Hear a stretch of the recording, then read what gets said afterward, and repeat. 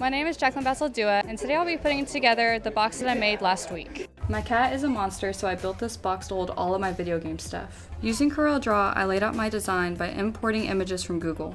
Once I had my design ready, I put my plywood into the laser cutter and let the laser run. About 4 hours later, I had the wood pieces. I started using wood glue on Q-tips to put glue in the joints.